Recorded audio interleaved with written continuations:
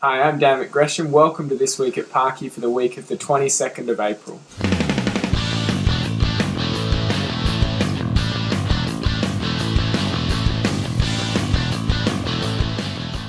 This Sunday just gone, we had a great luncheon for new people who have become involved in the church. We would have had 25 or 30 people there, and it was a great opportunity to get to know some of the new members of our church. This Sunday coming up, Craig's going to be continuing our series in Ephesians, looking at Ephesians chapter 4, and we look forward, as we've been reading over Ephesians over the last couple of weeks, we look forward to hearing more about what God's Word has to speak into our lives. And finally, this Sunday at 2 p.m, we have an important meeting for church members and attendees to discuss and elect a call committee as we look to search for a new pastor for the church. We hope you can join us this Sunday, and thanks for tuning in. God bless.